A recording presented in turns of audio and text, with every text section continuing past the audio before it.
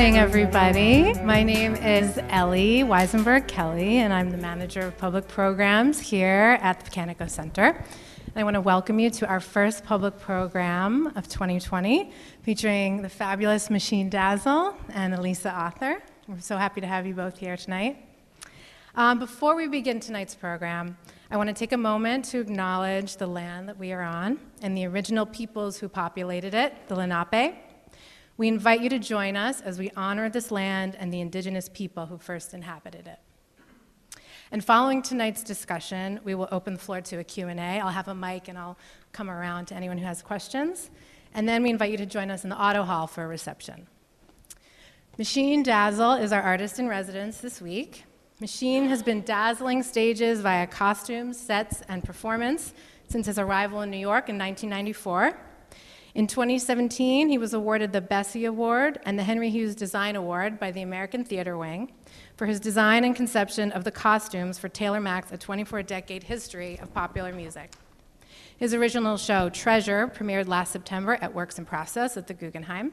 And in 2020, he will unveil a piece for The Big Splash, commissioned by Hampshire Auditorium in collaboration with the municipality of Iowa City and the University of Iowa. He's an artist in residence at Mana Contemporary in Jersey City, New Jersey, and has held residencies at Wesleyan University and Harvard University, among others. Elissa Auther is the Deputy Director of Curatorial Affairs and Chief Curator at the Museum of Arts and Design. Her most recent curatorial exhibitions for the Museum of Arts and Design include Surface Depth, the decorative after Miriam Shapiro, and Vera Paints a Scarf, the art and design of Vera Newman. And now here to tell you more about our artist residency program is Ben Rodriguez-Cubeñas, Program Director for the Culpeper Arts and Culture Program at the Rockefeller Brothers Fund.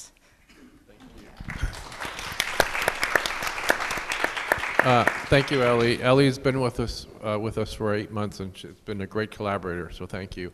And thank you, Machine and Elissa, for sharing your story and being with us this evening. So on behalf of the Rockefeller Brothers Fund, welcome everyone. The Rockefeller Brothers Fund provides time and space and support for artists for their creative process. We also have a lot of partnerships, and one of the partnerships is with Guggenheim Works in Process. We have Caroline Cronson and Duke Dang from Works in Process with us here this evening, so thank you for coming. And it's a way also, these panel discussions, these opportunities to present the work of our artists also presents the opportunity to showcase our grantees. So thank you. We have an amazing season coming up. We've got American Ballet Theater, we have Abraham in Motion, we have Carnegie Hall Ensemble Connect, we have Dance Lab New York, and many others that we're still planning. So we hope that you come back and tell your friends, and we hope to see you again. Thank you.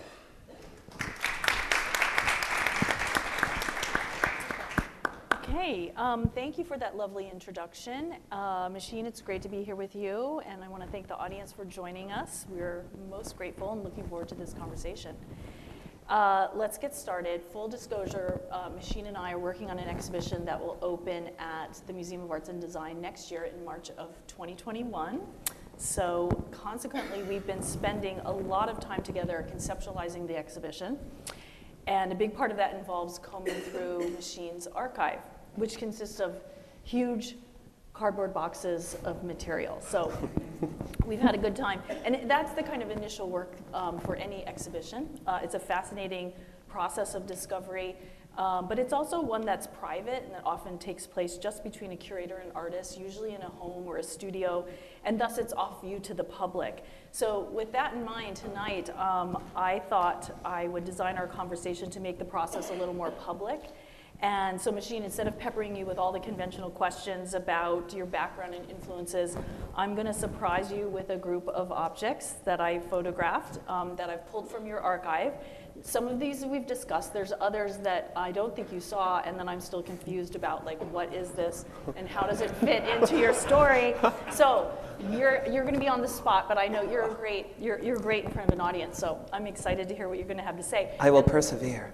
Yeah, and I hope that the objects that I've pulled together, because there's a lot of material, and this is just a small little taste of it, it's going to basically guide the conversation more organically about like who you are as an artist, what your story is, what like all the different performance contexts you've worked in, what you're doing now and where you're going. So that's the objective. So let's see, let me go forward here. I'm going to start with just setting the scene. This is your apartment. You don't know that I took this photo. I didn't know. But there it is. And here we are on the couch over here. And I'm looking out, and I remember the title of the exhibition is Queer Maximalism, Machine Dazzle. So I thought to myself, so when did you discover you were a maximalist, Machine? Because your apartment clearly is related to your overall aesthetic. I think I discovered that I am a maximalist when I started being called a maximalist. Just because of the nature of what I do, I guess I'm always, I am a more is more person. I'm a more is more artist.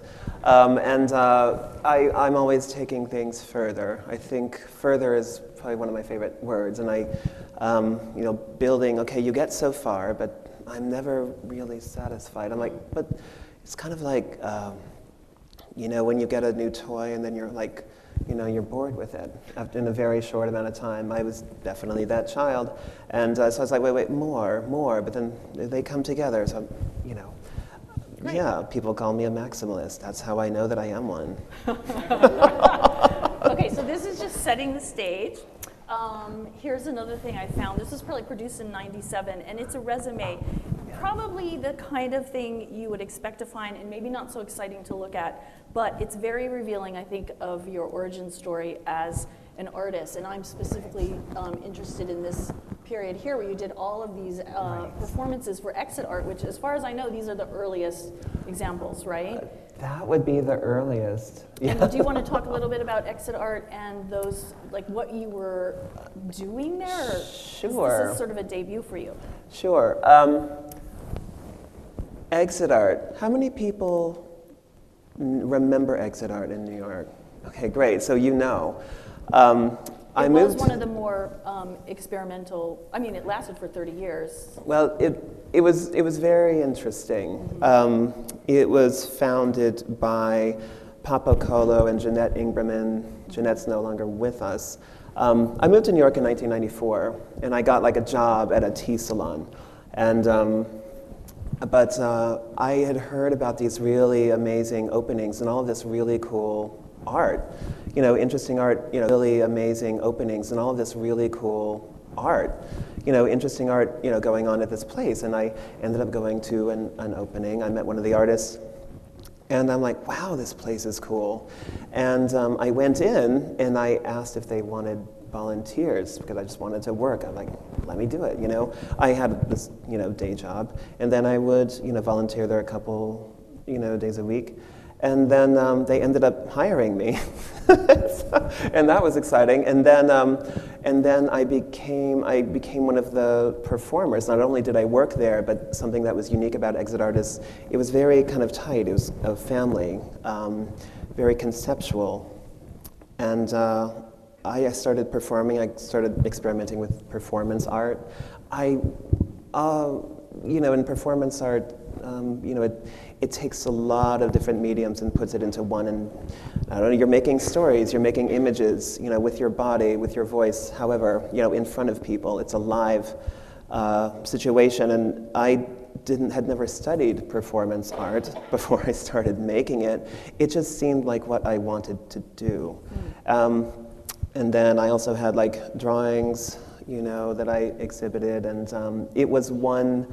I remember once when I pulled all these drawings out of my portfolio, and they were laid out all over the floor, and I was talking with Pocantico, and he's like, well, this is before I was Machine. Back then I was just Matthew, and and he's like, well, Matthew, these are beautiful. These are beautiful, but what's going on here? I want to know, like, do you have the cure for AIDS in your work? Why am I looking at this? And, I was 21, and I'm like, that's like a very valuable experience. That's a very valuable thing that he said to me at an early time in my career. And from then on, I'm like, yeah, you're right. Why should I just like make something unless it's talking to a conversation that needs to happen? that kind of thing. And so these days I tend to, I'm only inspired to make art out of necessity, I think. I don't make beautiful things, I make necessary things. This is related. This is one of the shows. Right. Terabomba. Yes. You're still listed there as Matthew Flower, but I think this is a performance, right? Yeah, that Terabomba, that was performance. Wait, I have to remember like which one this is. Terabomba, I think this is when, so there was an exhibit inside of Exit Art, and there were all of these, it was very installation-based. It was an installation-based exhibit. And and they selected performance artists to choose an installation that is not theirs, and create a performance in it, around it, incorporating it, and that's what I did. And someone had built a shower. And so this is, and I don't know, I kind of made a bit of a mess, I admit, but anyway, that's what I did. We could talk all night about that performance. I mean, thanks for mentioning that shower, because there's a bunch of photographs in one box that we did not look at, but they're all of that performance. I just made that connection in my head. Body, I was all different colors. Getting some research done too while we're here. Yeah. That's awesome. Yeah. Okay. All right. So there's a lot of different performance contexts though that you're working in. Like Exit Art is like, experimental ICA, let's say, right? But I think there's also, there's drag, there's the downtown club scene, and this appears, these two snapshots, and I'm assuming they go together because it's the same costume. That's the same night. So I was very young, and I was so much thinner. And yeah, this is like early drag. I started experimenting with drag when I first moved to New York. I didn't do it beforehand. And this was just, I don't know, I was interested in drag, and it hadn't really, I mean, there was this kind of explosion of drag, in the 80s into the 90s, and then it kind of like died back down, and now we are in a very huge drag moment that has happened, like RuPaul's Drag Race, and it seems like it's everywhere, almost like burlesque. Burlesque is everywhere, drag is everywhere. It's kind of exciting. I don't know how long it'll last, I've always been interested in, I don't know, dressing like somebody else. It's less about drag, and this is unusual because this is something that I got rid of a long time ago in terms of like, breasts. And like, this is before like foam, queens weren't doing foam. And I decided at some point that I just wanted to wear kind of, I guess, outrageous costumes just on my own body. This is when I was still like figuring out like what makeup is, what is drag. I'm like, how do I wear, high heels? Because I didn't always wear them. Now I'm a pro, and people wonder how I wear these things, and now I'm just like, well, it's practice. Does this coincide with Exit Art, or this does not go. This has nothing to do with Exit Art. This is just me at a party. I had a friend who had this rather big chateau in the south of France, and he invited me there for a big birthday, and he had his own miniature theater. This is his own miniature theater. I lost touch with these people a long time ago. His name was Jean.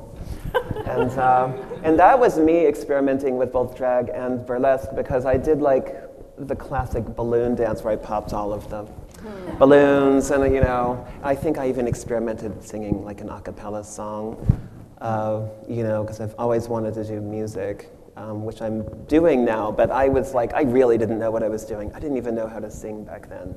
I take voice now. It's God. Okay. Let's go forward. So these look a little more experimental. Like if you want to make it, I assume you're distinguishing like this early drag entry into the scene. See, this is, yeah, I'm sorry I interrupted you. That's okay. This is definitely more developed. Maybe you've noticed a difference between that early drag photo and then this. This is like, I don't know, breaking down walls. Like everything is everything, more is more. It's like, why do I need to be confined to this like one like kind of like, I don't know, drag persona? I don't like those two words, but I can't think of anything better to say right now. I really just wanted to be something else. It was genderless. It was, and still is, just something like colorful, something that has stories, something sculptural, bigger than life, like more. It's like, and I stopped wearing wigs because I just like, wigs are so common. I don't like wigs. Ew. I like something else. I want something more interesting, something that takes the place of hair, that is not a wig. Do you know what I mean? Because a wig is still understandable. There's no story. It's a wig. It's a hair. But all of a sudden, what if you're making a wig out of straws that you find on the beach? You know what I mean? There's a story there. Straws are bad for the environment, but they sure make a great headpiece, and it's more interesting. Stuff like that. But these are different contexts too, like 3 different contexts, I would assume, where you're experimenting with performance or using those contexts. Yeah, like this one on the top left, that's me from Night of a Thousand Stevies. Now that's a theme party. Does anyone know what Night of a Thousand Stevies is? Okay. For those of you who don't know, it's an annual tribute party to Stevie Nicks. And it's really fabulous, and it is 30-year anniversary this year. And I've been going to that party since 1995. And I've been performing at that party for about 12 years as one of the go-go dancers. And just let me tell you that being one of the go-go dancers is the best because you get more stage time than anybody. Because they have like 3 sets of music, and then in between the 3 sets, there are 2 sets of like go-go. So I get up there and I can like dance around to Stevie Nicks in one outfit that I make, and then I get to have a costume change, and then I can do it all over again. And I get paid, and it's a great, I love traditions. As much as I like to break traditions and things, I actually love traditions in terms of like annual traditions. Like, I love going to Night of a Thousand Stevies. This one is from the Mermaid Parade. I love going to the Mermaid Parade. Has anyone here ever been to the Mermaid Parade or heard of it? Okay. Coney Island, although I've been, I have friends who've been down on it recently just because of misogyny and like, there's a bunch of gross guys there like looking at the mermaids and they're, I don't know. It was never like that for me. I speak from privilege. People just wanted to take my picture and I was happy with it. They weren't looking at my exposed anything. Anyway, that's me. That's probably around 2005, maybe. This is me, I think, this is probably like 2007.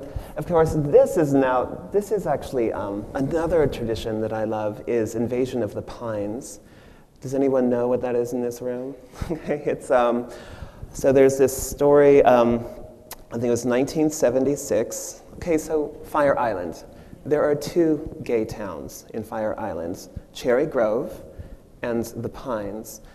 And back in 1976, sorry, I'm involved in this big show when we start in 1776, later. And a drag queen from Cherry Grove went over to the Pines to a gay bar and wanted a drink. And the bartender was like, well, we don't really like your kind here. Why don't you go back to Cherry Grove where you belong? That's like gay on gay bashing. It's like, that's not cool. And so what happened is the next day was 4th of July, and she came back with like 30 of her drag queen friends, and then they invaded the Pines, and they were like, look, we're here, we're queer, we need to get along, we belong together, that kind of like camaraderie. And so to this day, on the 4th of July every year, there is Invasion of the Pines. Although the queens aren't walking on the beach anymore, there is now, if you've been out to, Fire Island, they have those boats, the ferries. So now it's a whole thing. You go, you get ready, there's a whole ferry, it costs money, you get on this ferry, there are hundreds of drag queens on this ferry, it leaves Cherry Grove, it goes over, it docks in the Pines where thousands of people are waiting with their cameras, horns, confetti, screaming, parties, crazy things, and then there's a huge red carpet on the dock, and every queen on the boat is announced as they get off. That's what it is these days. And that was me, and actually you can see, wait, was I still on the boat? I can't tell no, that's me on the boat. I don't know, I can't really tell. Anyway, that was one of my looks, and well, I know, maybe nothing new, like Ship on the Head, Marie Antoinette, but I think I give it a new twist. Anyway. I guess the other context would maybe be the Easter parade. Easter parade, yeah, I like to go to the Easter parade. I do, I like taking my work to the streets, my person, my art. So every time that something happens in public, it's kind of the perfect platform to say something. And I've done a lot of this. Easter parade, the very first time I went to the Easter parade, it was pretty modest. You know, I looked cute, and this nice black dress and this like hat. And I was like, you know, it was tasteful. But then I realized something. I'm like, wow, I could really like do something here. I could this could become performance art. And so that's what I started to do. And these days, there's always some kind of a message, and it's usually political. And I don't know, I do have some favorite outfits from, you know, my Easter's past. And yeah, and then of course, any March on Washington is a great opportunity to pull a good look. And I have some great looks from the years of that. Yeah, it's called the Red, White, and Blue series, although sometimes I call it Red, White, and Black. Just, I don't know, I like that color combination. We'll get to the red, white, and blue. I've got some good images. You do? Oh. But I think before that, could we talk a little bit about the Dazzle Dancers? Because this is a group where you're doing costumes and performing as part of. Oh wait, I forgot that I put this in here because this is another performance. Oh, we can talk about it. Yeah, this is important because now it's one of a number of sort of artifacts from performances where you're doing the costumes. Right. This is a postcard from maybe 2004. This is Julie Atlas Muse. Who knows Julie Atlas Muse? Hardly. I see one. Two. She's amazing. Most people would know her as a burlesque artist, but she's really a performance artist. She takes burlesque to the next level, really. The very first show that I ever costumed, show meaning performers in a theater, dialogue like a show, was this one. This is called I Am the Moon and You Are the Man on Me. It was at PS 122. And I think that was her husband at the time. Behind her, anyway, I did the costumes for the show, and I met Julie through, you know, my Dazzle Dancer years. The Dazzle Dancers, should I wait to talk about that until right do you have a thing? Yeah. Oh, look, well, here we are. Okay, well, there's Machine. So, just so you know, this is part of how I got my name too. It's 2 steps. When I first moved to New York, you know, I started I was doing a lot of clubbing, dancing. People loved the way I danced, and they used to call me the dancing machine. But it wasn't until later, you know, a few years, 4 or 5 years later, that people just started calling me Machine. Because the dancing machine, of course, it became Machine because nobody wants to say the dancing machine every time you show up. And so I was just Machine amongst my group of friends. And then in the year 2001, I became a Dazzle Dancer. The Dazzle Dancers had existed for a few years already, but they were looking for more interesting costumes, and the one doing the costumes, his name is Gary, didn't want to do them anymore. And so they asked me. And so originally I would show up to like a Dazzle Dancer gig, and I would put the dancers in these costumes, and I would be wearing kind of like this drag, more extreme version of what they were wearing. And I wasn't one of the dancers. But then it wasn't very long, you know, before I became one of the dancers, because, you know, you're out at a gig and then someone doesn't show up because there's no money. There's no money in Dazzle dancing. You know, if we got like $50 and a few drink tickets, you know, that's kind of like what the Dazzle dancers, you know, we were part of the exotic milieu. Maybe you noticed that the costumes are kind of small and removable, and although kind of glamorous, you know, fairly disposable. Yeah, so there we are. I got a group shot here too. Oh, there we are. Oh. This photograph was taken by Mr. Means. Do you want to talk about the D string? Because I think this is a particularly This is a great classic example. D string. So what I would do is, I never took a sewing class in my life. I'm not a tailor. I've kind of made my way. In fact, there's nothing that I do today that I studied. I didn't study music. I didn't study singing. I didn't study fashion or theater or anything. I kind of learned that on my own. When I went to school, it was, fine arts, but I didn't know who I was. I needed to move to New York to tell me who I was. I finally found myself. Anyway. The D string. Oh, the D string. So I would show up. I always had a full-time job. And, I didn't really have time to make costumes anyway, so I needed to find a way to just make things on the spot. So I would show up. All I needed was a few yards of fabric and some scissors. That's all I really needed. And so I would show up, and just the way that I cut everything, I call them D strings for Dazzle, of course. And it's like this rectangle. There's a center slit, and then ladder slices all along the way, and then you put it on and you wrap it around, and I would actually just literally tie these things onto each dancer. Sometimes there were 6 of us, sometimes there were 10 of us. Anyway. Because you were going to take it off anyways. We were going to take it off anyways.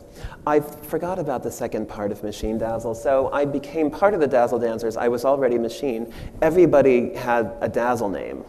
There's Cherry Dazzle right in front, the blonde. There's Robbie Dazzle, Edible Dazzle, Vinny Dazzle, Besame Dazzle, Chunky Cupcake Dazzle, Dazzle Dazzle. That's Mike Albo. He originated the Dazzle Dancers. There's Machine Dazzle. Pretty Boy Dazzle, Sochny Dazzle. I think Sochny means juicy in Russian. And that's, is that Viva Profession? No, Dazani Dazzle. Let's leave it at that. It's a very long name. And so I was already Machine, so I just became Machine Dazzle. That's the real origin of the story. This might be a good point to talk about some of the other performance groups you were part of, Glamerica and also the Pixie Harlots. Right. So the Dazzle Dancers, we were, strong. We kind of had our heyday in about 2006. But during that time, we can talk about politics, we can talk about George Bush getting elected and then getting re-elected, and I became, there was this little movement called the Glamericans, the Glamorous Americans for Peace, and we would get all dolled up, and we would go to, Washington. We would march on Washington. We would go in the buses. We would be in the streets of New York for protesting the RNC and other things. And I would have little political fashion shows at dive bars, and we had fun. We had fun, and then we got arrested. In 2003, we got arrested, and I know I have. Interesting that you bring this up because please explain. Oh. Right. That's me, kind of in drag. I was dressed like a Texas oil cowgirl. They didn't let me wear my cowgirl hat in the picture, but I did. I had my boots on. So yeah, we were arrested. We were protesting the Carlyle Group. The reason is the Carlyle Group was we had just waged war on Iraq, and they were business as usual. And our chant was, no war, no profits, no business as usual. I was in drag. We were there early in the morning. And the police, we weren't doing anything wrong. We were protesting legally. We weren't blocking sidewalks. We had video. And but the police decided to arrest everyone. If you were on the block, you got arrested. There were pedestrians who got arrested. There were photographers who got arrested. I was arrested. I was put in jail, and there was one other drag queen, Linda Simpson, who was with me, and I have to say that when you're arrested, be in drag, because they don't mix you with everybody else. They put you, we were in the women's section of the jail, but in our own cell. You don't mix. You know what's crazy is, and I just remembered this while we were sitting there, me and Linda, we had to do everything together. And there's no romance in jail. let alone prison. I mean, it's like bad food, bad lighting. It's like the DMV, like disgruntled workers who don't even know how to fingerprint you properly. But the upside to this story is, well, while we were there were like these women and like young children like coming in, like, and Linda Simpson was like, hey, why are you in here? Like, they were blocking an abortion clinic. Oh. I don't know. Oh my God, I know, crazy. You never know. But the upside of that is we made a case and we sued the city, and because we had video evidence that we weren't doing anything wrong, and everyone in my group, the Glamericans, 52 people, we got a settlement. We each got $18,000, and that was like mildly historic. It's like, well, no, you can't just arrest people when they're not doing the wrong, when they're within their rights. We got a settlement because our First Amendment rights were taken away that day. You know, so that's the Glamericans. That's the Glamericans. Sorry, I ramble. That's okay. It's all very interesting. Yeah. Was that a short-lived group? Because Dazzle Dancers is pretty short-lived. Short-lived group, just because, you know, politics come and go, and, you know, we got arrested, and that really puts it. And there's a reason why they arrest you, because they don't want you to do it. And I have to admit it did kind of put a damper on things. It's like, well, I don't have time to get arrested. I mean, I got arrested at 8 a.m. My coworker saw me on the news getting put into the paddy wagon. And I called my boss, and he didn't pick up because it was too early. It's like, hi, Gerard, I'm sorry, I don't think I'm coming in today. I'll call you later. That's it. And then they took my phone away. And no, they don't give you a phone call.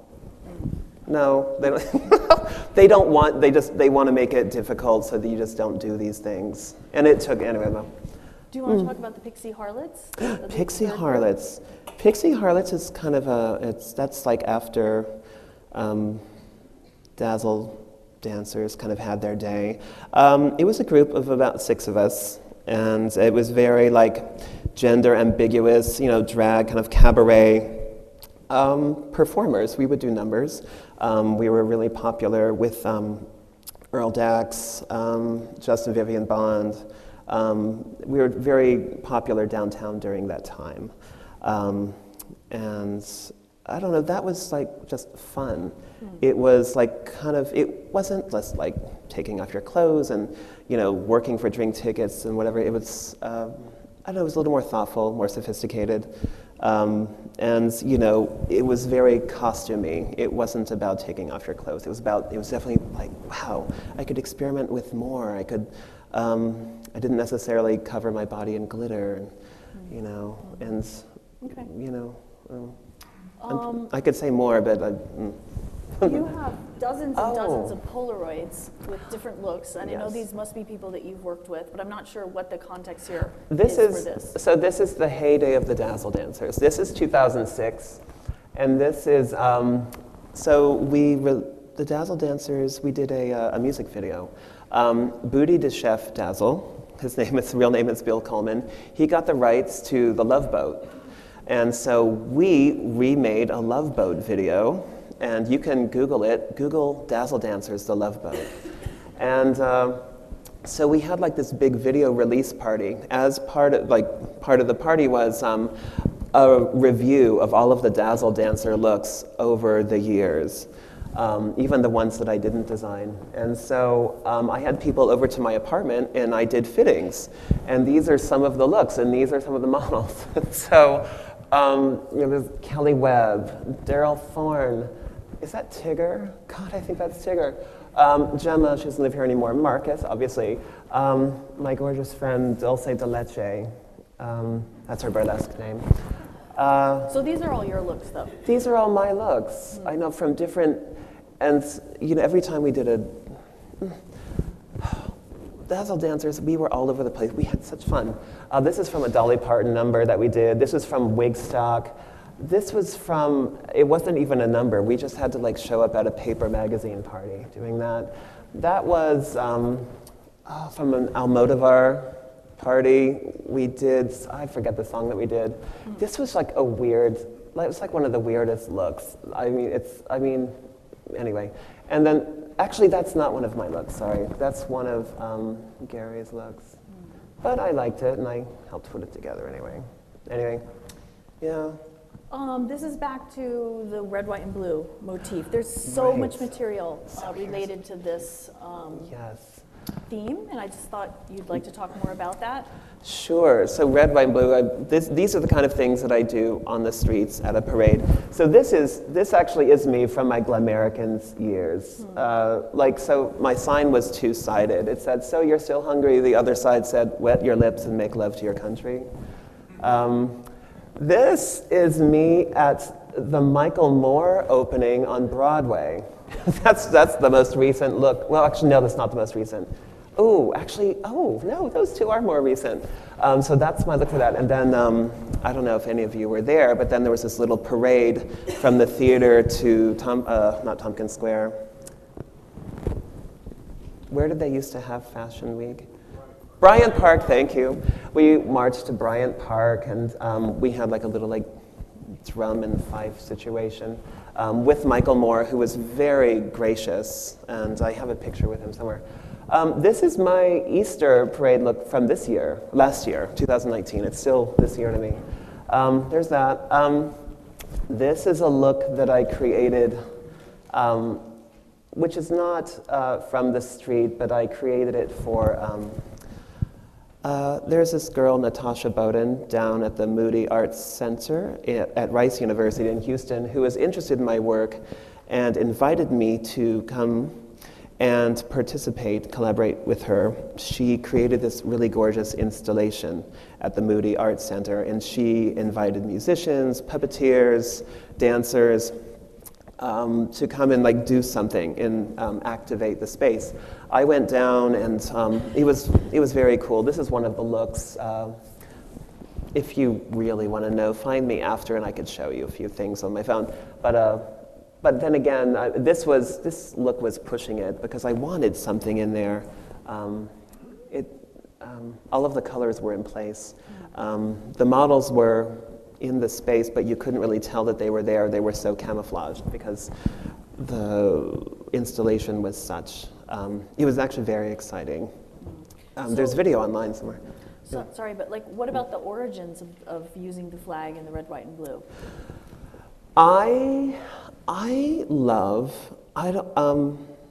There's something I love about the American flag. There's something I love about it. I don't know if it's this nostalgia. I'm an American who thinks that, I do believe in America. We have, the power for good. I mean, forget about what might be going on right now. I think about, sometimes you just have to think about the good things. And even though I might deconstruct an American flag, but I just have a different kind of patriotism than some people do. I love the red, white, and blue. I love the flag. When you use it, you're right there in current events. You're right there in the past, present, and future. It's a constant reminder of what is. And I think that's why I use it. I think it's a very deep image. And maybe it seems a little overkill. I don't know, some people are probably sick of it. But I am not. I don't grow sick of it for some reason. Here's a couple of other images that you pulled out for me to look at. This one, I don't remember what this was about, but I know this is one of your looks. Oh, right. Did you have the other page? You don't have the other page? Oh, this is, this was I styled this person. This person is obviously making fun of, I don't know, this annoying right-wing patriotic person. And I styled, that was just I don't know, it was some kind of a zine. And there I am. And there's Cherry Dazzle up in the far corner. Someone just asked me to style it. I was like, okay. It was actually kind of silly, but there it is.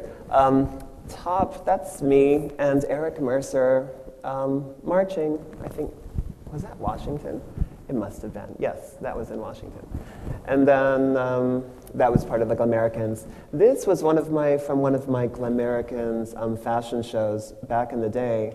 The thing is, on the other page that you can't see, there's a military wedding, and the woman's dress is made out of the American flag. Here, this is my good friend, my late friend, Stanley Love, who just died last year. He's wearing a shredded vintage American flag in my show in this crowded gay bar. And this Radar was the name of this magazine that, I don't know, it kind of came and went. And, but I didn't even know. There they were, they got the picture. But it was very interesting that they juxtaposed those. It's like military wedding, woman, her wedding dress was the American flag. And then me shredding the American flag at this gay bar in New York. Interesting. Yeah. So I want to get to the topic of your relationship to a lot of the artists you work with. You've told me before, and I think this is a wonderful way to describe your work, that I'm an artist in the role of a costume designer. And so that implies certain things, especially when it comes to collaborating with cabaret artists like Julie Muse or Taylor Mack or Justin Vivian Bond, because they also have a creative vision that they expect you to carry out. But I know in a lot of your costume work, you're interested in telling your own stories. And so I thought we might want to move to the costumes for the very celebrated and award-winning 24 decade of popular music. And I'm not sure if people are that familiar with it. So what I did was put 2 costumes per slide, and I think I have 3 slides. And so these run through, this is 1776 to 86, that particular portion of the performance. And then this is the 1786 to 96, 36 to 46 here, 1836 to 46, and then 1876 to 1886. And then this is 66 to 76. And I think the same, no, this is a little later, the 1980s. So No, this is after. This is 96 to 2006. Oh, it is? Okay. Yeah. Okay.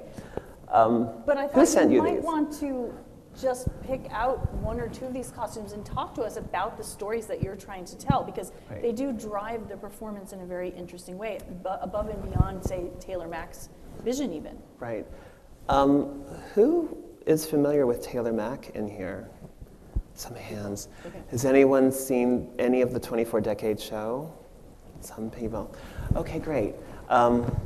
Well, I designed the show, and why don't we just start with the opening number? So Taylor comes to me, and he's like, "Hey, Machine, I need, I need like an opening, like an American Revolution. I need like something from the 1770s. This is back before we had really the show like laid out." And so I came up with this thing, and I'm like, okay, so I started thinking about things, and I collect things. I'm not exactly a hoarder. I just see the value in things because I make things out of things. I don't have a reason to not collect things. And it actually all started when I was walking in Brooklyn one day, and there was this laundromat who had had a grand opening a very long time ago. And you know how they put those flags outside. And they were taking down the old flags and putting up new ones of a 20-year grand opening. Anyway, so I was like, and I just loved the state of the flags because they'd been out in the weather for years. They were like torn and faded and brittle and weird looking, and I'm like, wow, I mean, you can't really fake that, or it'd be hard to fake that. And if you did fake it, then you know that you faked it. It's not authentic, and I like authentic. So I'm like, can I have those? And they're like, yeah, totally. I'm like, okay, great. So I took them, and there's more in the garbage can over there. I'm like, great. So I pulled them out, and I'm like, wow, like grand opening of America, like American Revolution, that's what I called it. And I started to formulate the story. Whenever I make a costume, particularly for Taylor Mack, it always has a story. And the story for this is the opening costume. The story for this is, Betsy Ross has an illegitimate queer child who ran away from home to New Orleans and opened up a laundromat called La Washerie, and she just happens to be the unofficial cheerleader of the original 13 colonies. That's the story of this costume. And so as down here, you have like the panniers. Those are the flags down there. I made this little top, 13, kind of like sporty. She's a cheerleader, but she's sporty, but 13 colonies. The backpack thing is just like, oh my God, 4th of July, the fireworks. The macaron, the outrageous hair of the day. I'm obsessed, love. And those are the other things that the laundromat was taking down. That's what made the hair. And then, I don't know, there's some gloves in there too. So that's kind of how I make things. There's a story. And of course, it doesn't make sense, but it kind of does at the same time, So I'm just creating my own dialogue. So here, I don't know which one's easier to talk about. This one is really, there's less of a story in here. We took the Mikado, and there's no really correct way for, a white person to perform the Mikado, a white cast. So instead of setting it anywhere on Earth, we set it on Mars. And we performed, that was one of the decades of the show. And so this is really just more about, but all of the lines are actually still very Japanese. Because somehow a lot of space design has a taste of Asia in it. I don't know if you ever noticed that. I've noticed it. I don't know. Anyway, so there's that. This one is songs popular during the Underground Railroad. And this is, this is another area where I'm sorry, I keep touching it. A Caucasian artist, it's, Underground Railroad is really not my story. But here we are singing, Underground Railroad songs and abolitionist songs also. But what do you wear for something like that? So I decided to be poetic about it. And he has already discarded it, but he comes out wearing this that big green thing. It's actually a river with grass and rocks, follow the river, It becomes about time and place, and the dress is a monarch butterfly pattern underneath this clear crystal, sequin thing. So the emerging butterfly, it becomes more about migration. And the time of the clock, anyway, this is a radical lesbian decade. Just look at it. I don't think it needs explanation, do you? And this is just this stuff everywhere. Are those butterfly wings? So 1996 to 2006. Is this making, I feel like it's just noisy. Okay. Finally, well, in the whole 24-hour show, we kept trying to find the place for the radical lesbian. I feel like in all of this time, she'd just always, there was never a space. There was never a space. It's a man's world. It's a man's world. And if there's finally women, it's well, it doesn't include lesbians. Finally, we're making space for the lesbians in this decade. But 96, 2006, there are elements of grunge. During that time, the very first Victoria's Secret Angel show happened. That's where those angel fashion shows come from. So I made wings and I made them look like labia. And they lit up, and there's clitorises there too. And the really radical lesbians who go topless and write on their bodies, I love it so much. And so I made them this nude bodysuit with all of these things all over it. Those are actually fake, very expensive breasts. Got online. From far away, they look real. But I wanted it to be, even though Taylor is not a woman, I wanted it to be a woman. I wanted to make the space for it. I wanted it to be beautiful somehow. And I thought that the breasts, the natural-looking breasts, even though maybe they don't look that natural, it softens the look. Anyway.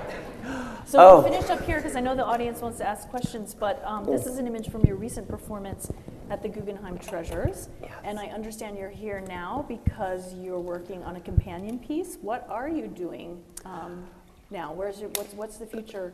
What's in store for the future for you? So I did this show at the Guggenheim Thank you for the commission. Works in process. I'm very happy about it. It's called Treasure. And Treasure is a group of songs that are about my mother, my relationship to my mother, and my reaction to my relationship with my mother.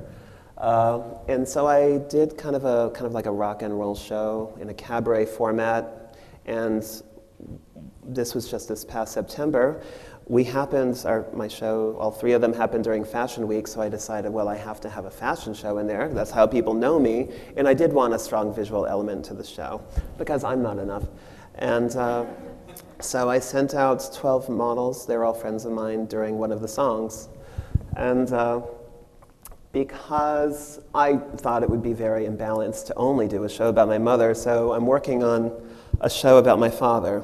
Now, the show about my mother is called Treasure. The show about my father is called The Painting, and it's definitely a lot more political, and I feel like there was a lot of nurturing in Treasure. And my father, even though he wasn't completely absent, he really wasn't at home a lot. I grew up with him just being gone all the time. He worked on oil tankers for months at a time, and then he would come home, and he would have a beard. It's like he always seemed like a little strange. He always looked different, when he came back from when he left, and our relationship has just always been a little bit different. I don't think when I was younger, he tried to push me into sports. He wanted me to be somebody else, and it took him a while, but he did. He came around. Right after my mother passed, he admitted something to me. He's like, Matthew, I knew you were gay since you were 2 years old. That's what he told me. I was like, wow. Anyway, it's not all bad with my father, but it's because of oil. And then he was laid off in the 80s during this oil crisis. There was too much oil. There was a merger between Chevron and Gulf Oil. He worked for Gulf, and so all of these thousands of people laid off, and he was one of them. And then he found a job at a nuclear power plant in Idaho. And so that was a little culture shock, and so I think about oil and fossil fuels, and I think about nuclear power, but I think about this man who is just struggling to keep his family alive, and I have to see it both ways. And so, that's what's at play in the painting. Okay. A lot of it, yeah. Yeah, wish you luck on that. Thank you. Yeah.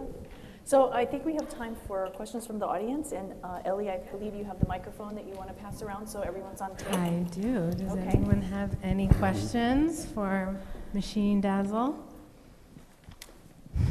Don't be scared. Looks like I covered it. Yeah. We're good. Hi. How do you choose your music, and what instrumentation do you like?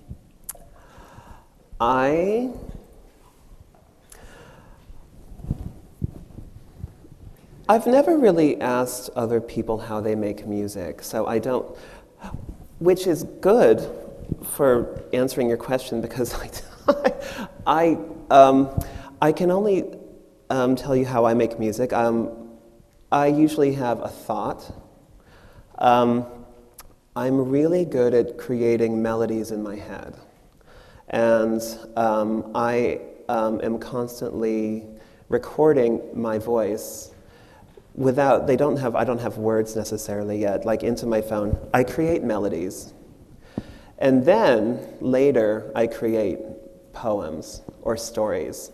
And without fail, always, there's something that I've written in words that just matches these melodies that I'm feeling.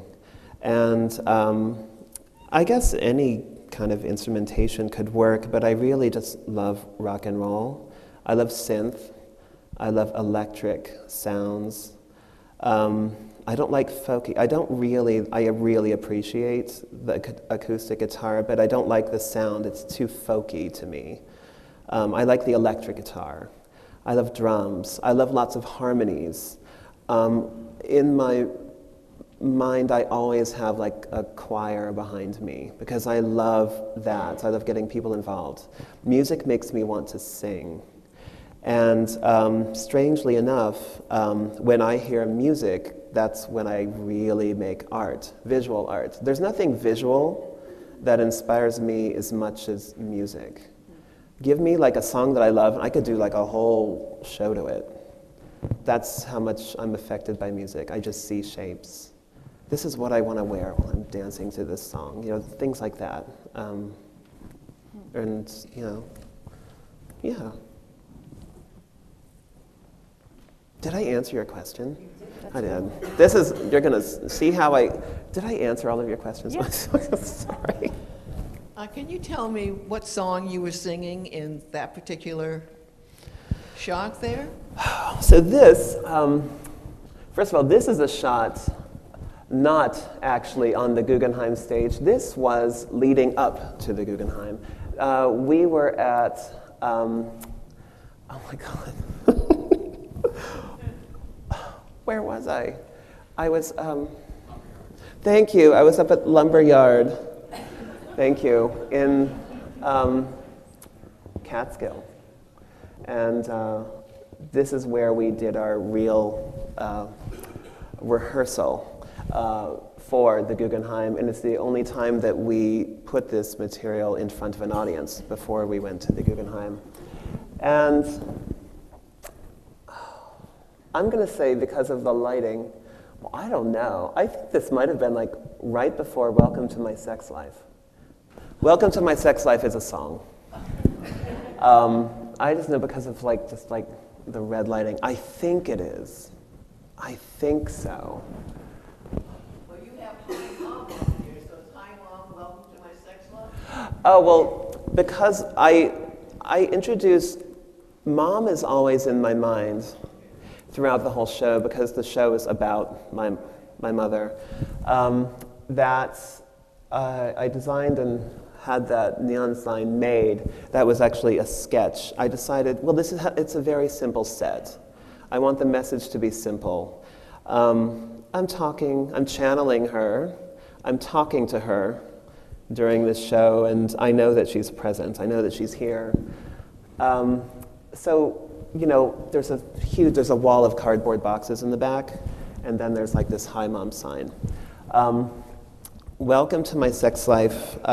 That's after it happens at a very interesting time in the show. What happened is this, I was upstate somewhere with my boyfriend at the time. This is 1996, and I knew that my mother wasn't doing very well. I got home, and there was a message on the answering machine, 90s, from my father, and he told me to call him, and of course, I didn't have to, I already knew.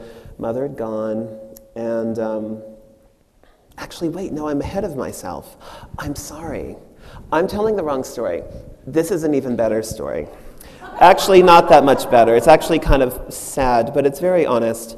I moved to New York in 1994. It was August. Literally 1 month after I moved to New York, my mother called me and told me she was diagnosed with cancer. But I was 20 years old. I just moved to New York. I was just figuring things out. And I just wasn't ready. I wasn't ready to go, but a month ago, I'm not going back home. I just started making my own decisions for myself. I grew up, I was very sheltered. It was always no. It was never yes. They knew I was gay from an early age. Do you think they nurtured it at all? No. Nurturing of any of the arts? No. That's not what they wanted. They wanted somebody else. I moved to New York. I bought a one-way ticket. I'd never been to New York before I moved there. I got off the plane. Boom.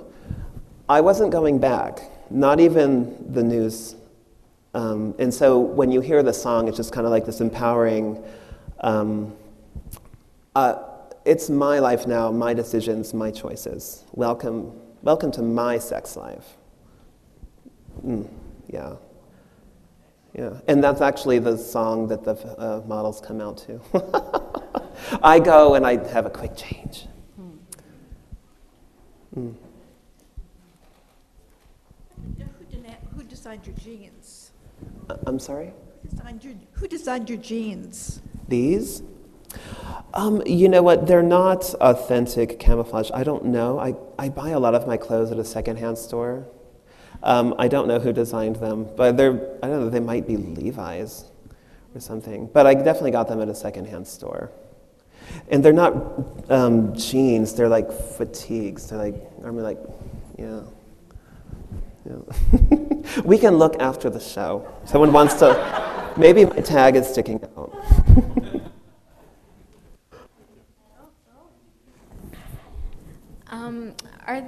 Is there one artist or a few or artists or costume designers who you would say have had the biggest influence on you and your work? I think, I'm influenced by everything that I see, hear, taste, experience.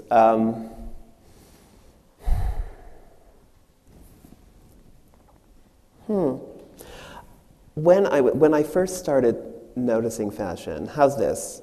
I think the biggest influences are from and I think my music is too, I was born in 1972, but I really didn't start hearing things probably until I was like 8, like 1980, 79, 80, which is kind of a weird time. I feel like it's a time that I didn't really know what it was. It was after disco. It's before New Wave. It's kind of like, it's like a weird time. I remember Halston, and I remember how simple and glamorous it was. I do remember Halston, and the colors, the simplicity, the draping, the elegance. I just saw the documentary on him. Has anyone else seen it? It's kind of good. I didn't know what a scandal he was, if I'm allowed to say that. Sorry, I said it. But I didn't realize how troubled he was, although I shouldn't be surprised. I liked Halston, and I have this I remember when I was really little, and there were certain girls in the school that started dressing like Madonna, which that almost like weird urban gothy way, like the lace, the rags in the hair, the blondes, the gloves. There were girls who were like really doing it, and I was in awe of them. This is before I was aware of my own body. I wasn't always aware of myself, like fashion. In my household, we went shopping, and me and my brothers went to one section of the store. This is where we got our clothes, and that was the end of it. I wasn't allowed to have what I really wanted, especially by the time we were in like middle school, and I saw wow, people are taking ownership of themselves. And their parents were letting them do it, and I wasn't. I got called fag by my mother a few times. You look like a fag, whenever I tried to do something. And so I couldn't, I think that's one of the reasons why I'm a maximalist today, because I wasn't allowed to do things when I was growing up. But those ideas, they weren't going anywhere. They stayed inside of me, so I have this reserve. And now, I have a really big reserve, and when I use a little bit of it, I fill it up as fast as I use it, Maybe. It's a theory. Halston, Madonna, influence. I'm sorry, but where did you grow up? I was born just outside of Philadelphia, but I was less than a year old when I moved. Because my father, it was easier for him to commute to work from Houston to Corpus Christi because of the oil thing. We lived in a suburb. I grew up in 2 suburbs just north of Houston. One is called New Caney, the other one is called Kingwood. And then in 1983, 4, that's when the oil crisis happened. My father lost his job, and we moved from this, upper middle class suburb of Houston to Idaho Falls, which is still a city of about 80,000 people and 99% Mormon. It's in southeast Idaho. It's desert. It's not it's not Coeur d'Alene or Sun Valley or any of those beautiful, it's dry. It's very clean. It's dry. There's not a lot going on. And then my older brother graduated from high school, and he started going to Colorado School of Mines in Golden. And so Mom and Dad thought to be closer to my brother, we decided to move to Colorado. So my 1 week into my senior year of high school, we moved actually to Colorado, just north of Colorado, Westminster, another suburb, north of Denver. And so I finished high school in Colorado, in Westminster. It was a brand new high school that looked kind of like a shopping mall. I was the first graduating class, first class to graduate from it. And then I went to CU, but not before. I didn't want to go to University of Colorado in Boulder. I wanted to go to an art school, but I couldn't because we didn't have the money. I applied to like 3 art schools, RISD, Parsons, and Cooper Union. Of course, I didn't get into Cooper Union. I got accepted at RISD and at Parsons, but I couldn't afford it. There's no amount of financial aid, even after whatever. So I was so going to will it. I wanted it to happen so much. I didn't have a backup at any school that I could get into. So I spent the year working at McDonald's after high school. The McDonald's is right across the street from the high school that I graduated from. And then the next year I went to the University of Colorado in Boulder. And then in 1994 I moved to New York. Both of my parents are from a really small town in Maine, too. And I even though I never lived there, we would visit a few summers in my lifetime. And but it's important that I say that because they were both born in the 40s in a very small town along Route 1. If anyone knows Maine, Route 1, like on your way to. My mother was born in Eastport, and my father was born in Calais. And the town they grew up in is really just a bunch of houses. It's called Pembroke. It's really small. And so it was, then they had the Maine accent. So, going home, small town mentality. Then I go to school in Texas, and we're fixing to have a pop quiz, y'all. I hope you're ready. And so I kind of, my accent, I don't have a southern accent, or I don't really know. I think it's kind of a weird mix of stuff. Sorry, I ramble. I have a question. Any chance of a Dazzle Dancers reunion show? That's a good one. Well, it's funny that you mentioned that because of Elissa here, there is renewed interest. We've been chatting about how this exhibit is going to happen and how it'll be, structured and organized in, the galleries there. And I have to have, a section of the Dazzle Dancers. And so I've started reaching out to select Dazzle Dancers for different reasons. Photographs, memorabilia, who still has anything?